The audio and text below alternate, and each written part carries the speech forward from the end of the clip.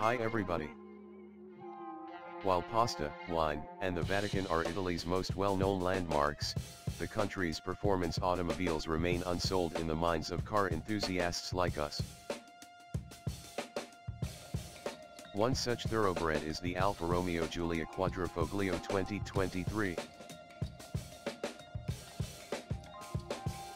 It makes 505 horsepower from a 2.9-liter twin-turbo V6, has excellent handling, and has stunning sheet metal that stands out no matter what color it is painted on. Sadly, it wouldn't be an Alfa if it didn't have a rocky track record of reliability, as we discovered when we drove one for a long-term, 40,000-mile test. However, the Giulia's performance and outgoing personality are worth any service issues for ardent drivers. The Giulia QF can go wheel-to-wheel with any of the fun-to-drive sports sedans with better reputations, such as the BMW M3, Cadillac CT4V Blackwing, and Mercedes-Benz C63, but it always feels fully alive and vibrant, no matter what kind of road you're on or how fast you go. What happens in 2023? For the 2023 model year, neither the design nor the mechanicals of the high-performance Quadrifoglio Giulia sedan are changing. The Giulia already has desirable features like in-dash navigation, blind spot monitoring, heated front seats, front and rear parking sensors, leather upholstery, and a 15-speaker Harman/Kardon audio system, so we wouldn't add much to its equipment list. The Active Assist Plus package, which includes lane keeping assist, a driver attention monitor, and Alfa's adaptive cruise control system with the lane centering feature, is recommended if you're a fan of driver assistance systems, though we can see why you might not like them in a car like this. However, there is no option for all-wheel drive. One of the reasons the QF is so enjoyable to drive is that it is exclusively a sedan with rear-wheel drive. The Giulia Quadrifoglio is a joy to drive because it only has rear-wheel drive and has a rhapsodic twin-turbo 2.9-liter V6 and an 8-speed automatic transmission that has been precisely calibrated. The Ferrari-derived Italian engine generates 505 horsepower, 443 pound-feet of torque, and a spine-tingling sound that puts the majority of rivals to shame. It's a shame that there isn't a manual transmission. We are also sorry to report that our long-term vehicle has several mechanical issues, proving that Alfa Romeo lives up to its reputation for unreliability.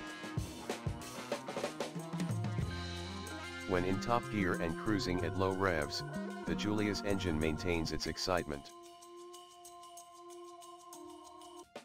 When the throttle is applied below 3000 RPM, there is only a slight hesitation before the turbos start to spool up, resulting in a whirlwind of acceleration and a ripping exhaust note.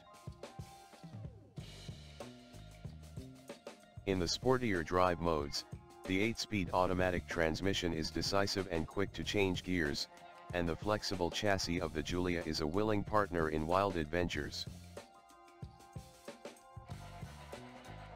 With perfect damping and notable isolation from harsh impacts, the Alfa excels on the track and in everyday driving. The ride quality is not affected by the sportier driving modes either. The sensational steering follows next. The steering wheel with its thin rim feels like something out of a bygone era because it requires little effort, gives clear feedback, and responds in a pleasingly quick way. The Quadrifoglio stands out from its main rivals and outperformed the M3 in a comparison test thanks to the seamless combination of these characteristics. EPA ratings for the Giulia QF and its super sedan rivals are almost identical, with the Alfa getting 17 mpg in the city and 25 mpg on the highway. On our 75 miles per hour fuel economy route, the version we tested outperformed its highway estimate by 1 mpg. Visit the EPA's website to learn more about the Giulia Quadrifoglio's fuel economy. And cargo. The Giulia's interior features faux suede accents and leather surfaces. The appealing front seats are comfortable without being constrictive. There are 2 racing-focused Recaro buckets available, but they lack the standard set's power adjustments and heating elements. The standard Giulia keeps the swooping dashboard and switchgear, but the Quadrifoglio adds a lot of carbon fiber trim. 4 carry-on suitcases would fit in the QF's trunk, which is typical for this class. The front row storage is slightly enhanced by the moderately sized center console. To store their belongings, backseat passengers can only use the small door pockets and cargo net on the backs of the front seats. Connectivity and infotainment. The 8.8-inch infotainment display in the dash can be operated using a rotary knob on the center console or by touching it. The user interface can be changed and is easy to use, but the driver may have trouble hitting the smaller icons on the screen when the car is moving. Nevertheless, the Alfa system has a lot of features, includes navigation, and integrates Apple CarPlay and Android Auto. Standard is also a Harman/Kardon sound system with 15 speakers. Leave a comment below and let us know what you thought of the video. We'll see you in the next one.